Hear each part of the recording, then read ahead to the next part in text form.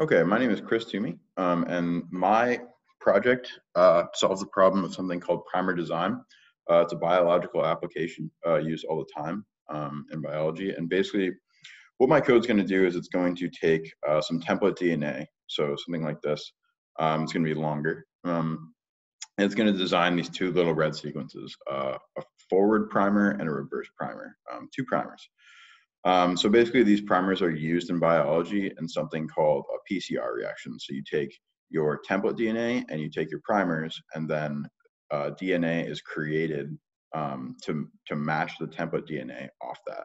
So this is a little schematic of what PCR does. Basically, after cycles 1, 2, and 3, the template DNA increases exponentially as you make you go from cycle 1 to 2, you have 2 templates. From cycle 1 to 2 to 3, you have 4 templates, and so on and so forth. So the template DNA will increase exponentially. So basically what you get at the end of this reaction is a ton of the template DNA that you want. So I'm going to design the primers to make that. Now, one other thing you could do with the primers is install something called a restriction sequence. A restriction sequence is used when you want to clone the gene into a vector or a plasmid. This is used then to put into something like bacteria, and then the bacteria will actually express the protein that the gene you tried to clone encodes for. So my code can actually add on these restriction sequences. You can see here, this person is adding 2 different ones.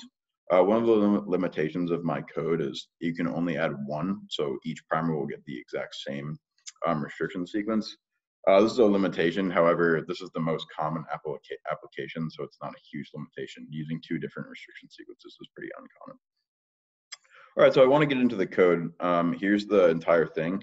I'm using 2 libraries. It happens to be that both of the libraries are for display purposes. However, they're really useful. This tabulate library, which you'll see, displays a nice table format of all the information I make. And this PyDNA library is actually very fast. I'm using 1 module of it, and it shows a nice representation of what I designed for my primers. So I'll pull up Sublime Text and show you what I'm going to throw in there first. I'm going to just put in template.txt. You'll notice that this is a FASTA file. So we've used FASTA files a lot in class, and basically my code can recognize this and skip the first line because we don't really need it. And the important stuff is the actual sequence itself.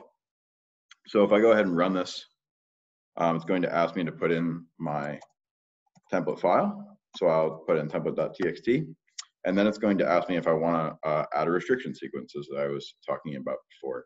Right now, I'm not going to add one just for the purposes of showing just the baseline code and how it runs. So all I'm going to do is click enter. And then it's going to come up with a bunch of stuff about the 2 primers that it made. So it made a forward primer and a reverse primer. Here's the sequence of them.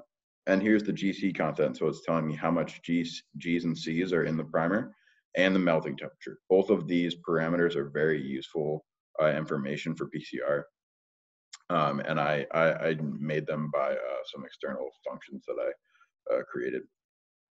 Now, this table is being created by the tabulate library, like I had said. So the tabulate library allows you to put in all the information that you want, and then the headers that you want it to go underneath. And then it prints it out just really nicely in this formatted table. So it's a great library that I found. It was totally new to me, but it's something useful that I learned. And then the PyDNA library that I was talking about is really, really useful. Basically, it can generate this PCR product. So it uses this PCR function here. And what you see is your template file. That's your template right there. And then the primer you designed. So you can see this is actually my reverse primer, TTATT, TTATT. And it's showing it bound to the template. So that's a really useful thing for the user to look at to verify that their primer that the software made is actually working correctly. So that's great. Also here I have the reverse primer, ATGTC, ATGTC, and these lines are indicating where it bound to the template. So that's a really useful thing. I'm actually gonna play this again so I can show you what it looks like when I actually add a restriction sequence. All right, so I'm just gonna add a bunch of G's so we can see that very clearly. And now you can see that it added a restriction sequence, and the code knows to add these 4 ambiguous bases These are added by biological convention to make the restriction enzymes work better. So that's just something that the code knows to do. And then what's really useful about this PyDNA library, the way it's displaying it, is you can see where the primer is binding, and you can see the overhang of the restriction sequence. So that's something that's going to be really useful to the user. You can see it in the reverse primer and the forward primer. So they know, okay, my primer, the actual part that binds to the template, was bound correctly. And the software installed my restriction sequence correctly as well. So I can tell that this is going to clone into the plasmid that I want to clone incorrectly. One more thing I want to talk about is a GC clamp. So a primer can't be designed if it doesn't end or in a G or a C. You can see that both of these primers do, G and C. So I have here a template that actually doesn't end in G or C. So I added on a bunch of A's at the end of this one just so I can demonstrate. So what the code does is it takes the first 20 base pairs and then it tries to design a primer off of that. But if you don't have a G or C clamp, it'll keep going and make the primer longer until it actually finds a G or C. So this ends up being like a really long primer, and it's a good way to just show an example of what that code does when it doesn't reach a GC clamp. So I'm going to go ahead and load that in. This is the file that I need. I'm just going to copy it.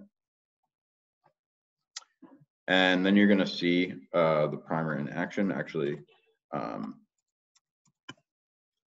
So I'm not going to add a restriction sequence so you can see. So now you can see that, yes, in fact, the software actually did make a really long primer. It has all the T's, but then it has one C because this ends in a G right here. So the software knows to add in a C there, and then it can stop because it knows that it finally does have a GC clamp. And then you can see it very clearly displayed here with that nice library. So yeah, that's pretty much the gist of my code. And yeah, thanks for listening.